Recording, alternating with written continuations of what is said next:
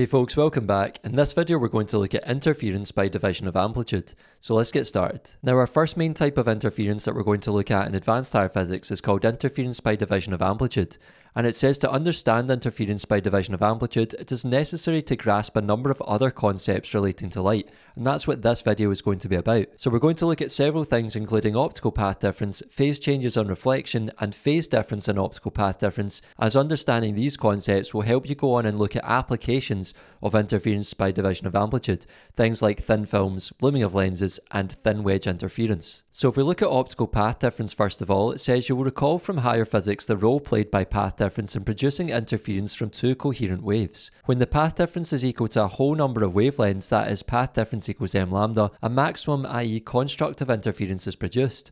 And when path difference equals m plus a half lambda, that is when path difference is not equal to a whole number of wavelengths, it would be a non-integer multiple of wavelengths, then a minimum, i.e. destructive interference is produced. And I'll just show you a quick simulation to remind you of that. So you'll see here we've got two sources of waves, S1 and S2, let's say they're slits, and we've got waves passing from slit S1 to point P, and from slit S2 to point P as well. And right now you can see that point P is directly in between the two sources of waves, and that means that the two waves are travelling the exact same distance to get to point P. And you can see that when they reach point P, the two waves are actually overlapping constructively because we have crest meets crest and trough meets trough. So that means that would be our central maximum or first point of constructive interference there. So if we drew straight lines to show you the distances travelled by the two waves, you'll see they are both the exact same size. So we have two lines of the exact same length here. So point P is a maximum, a point of constructive interference, so the path difference would be equal to a whole number of wavelengths. And in actual fact, the path difference is zero here because the two waves are travelling the same distance, so the difference between the distance travelled is zero. If we think about point Q here though, the waves travelling from source S2 are now travelling further to get to point Q than the waves travelling from S1. And we can draw our straight lines to show the difference between the distance travelled. And this green line actually shows that difference here. So we could say the path difference here is not zero, and we could work out whether it's going to be a whole number of wavelengths or a non-integer multiple of wavelengths. And we can do that by looking at what the waves are doing when they meet point Q. So you can see we get crest meets trough at this point, so the waves are half a cycle out of phase, and therefore half a wavelength out of phase. And we can say we have our first minimum here, or first point of destructive interference, where the waves are half a wavelength out of phase, and that means the path difference would equal lambda over 2, or half a wavelength. Going back to the notes, it says that if a light wave passes through a transparent medium, the wave will be affected. When a wave passes through a medium such as glass, its wavelength decreases due to refraction. Remember, speed and wavelength both change during refraction of light, but frequency remains unchanged. So here we can see that a wave travelling through the air is completely unaffected, but the wave travelling through the glass bunches up when it's within the glass and then spreads out again when it's beyond the glass. And we can see the waves will decrease not just in wavelength as shown inside the glass here, but also in speed due to refraction going on. So remember, when light passes through a more dense medium, it's going to slow down and its wavelength decreases, but the frequency stays the same. We've then got a few new terms here. So we have something called the geometric path length, and we say the geometric path length in the glass is equal to capital L, but the optical path length is equal to n glass times L. That is, we could say the optical path length is equal to the refractive index of the more dense material times the geometric path length, which was the length L. So in the example shown above, it says although the waves are in phase approaching the glass, they are exactly out of phase leaving the glass. This is due to the increased optical path length caused by the wave travelling through the glass. So looking back at the picture, you can see the waves are in phase to begin with. You've got crest and trough and trough, crest and so on, all lining up. And then when the waves pass through the glass, the waves are bunching up because their wavelength is decreasing. And then when the waves exit here, we're getting crest meets trough meets crest meets trough, and so on. So due to the increased optical path length of this second wave through the glass, it's now completely out of phase with the first wave. So this light wave has been affected by the presence of the glass. Now I'll just show you a quick simulation to help you visualize this. So you'll see here we've got waves from two sources, S1 and S2, and the waves from S1 are actually the ones passing through the more dense material, the perspex here, whereas the waves from S2 are just travelling through air as normal. And you can see that the waves are in phase to begin with, but then the waves from S1 are then bunched up because their wavelength decreases as it passes into the more dense medium, the perspex, and then the waves spread out again, i.e. their wavelength increases when they leave the perspex block. And if we pause it, you can see the light from S1 is in phase to begin with. We've got crest meets crest and trough meets trough and so on. But then when the light from S1 this one passes through the perspex block, it's then coming out here so that the two waves are out of phase. And that's just what we saw in the notes there.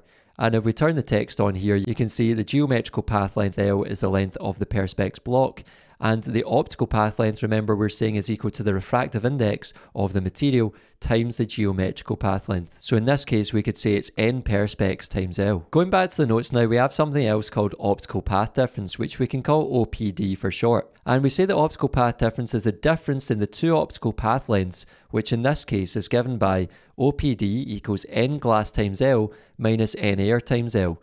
But since the refractive index of air is effectively 1.0 or 1, then that means we can simplify this to optical path difference equals n glass L minus L. So we've essentially got our optical path difference is equal to our optical path length, n glass L, minus the geometric path length, which is just L. And it says we can write an expression for optical path difference similar to the one for optical path length above. So we can say the optical path difference is equal to the refractive index times the geometric path difference. Or in symbol form, we can say OPD is equal to n times GPD, where GPD is just our geometric path difference. It then says to determine if interference occurs, the optical path lengths must be considered.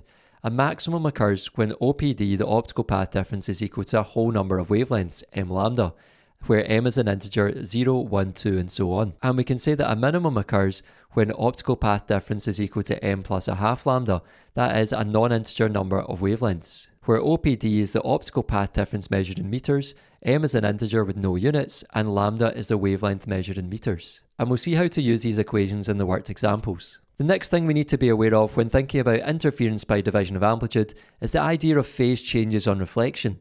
So it says that when a wave is travelling in a less dense medium and reflects from an interface with a more dense medium, for example travelling from air to glass, it undergoes a phase change of pi radians. And this is just a rule that we need to remember. But when a wave is travelling in a more dense medium and reflects from an interface with a less dense medium, for example travelling from glass to air, it does not undergo any phase change. So if we look at the picture here, let's say we have a wave going from air to glass, then our instant wave would look like this, and when the wave reflects from the air-glass boundary, it's going to be inverted by 180 degrees, i.e. it's undergoing a phase change of pi radians. So this wave will reflect to look completely inverted or opposite to the original wave. However, let's say our wave was starting inside the glass and it was travelling from glass to air, then you'll see that our instant wave would look like this until it meets the glass to air boundary, at which point it will reflect inside the glass and undergo no phase change, because we're going from a more dense medium to a less dense medium. So you'll see the wave reflects with the exact same shape of wave as the original wave. And I'll just show you a quick simulation to help you visualize this. So if we look at the bottom right hand corner here, you'll see we've got some more dense medium like glass for example, and we've got waves instant on the glass. So when the waves come in, they're going to be reflected from the air to glass boundary, but also transmitted through the glass as well, at which point they could be reflected from the inside of the glass. So we can think about the waves being reflected from the first surface and the second surface. So for the first waves here, we can say that because they're going from air to glass,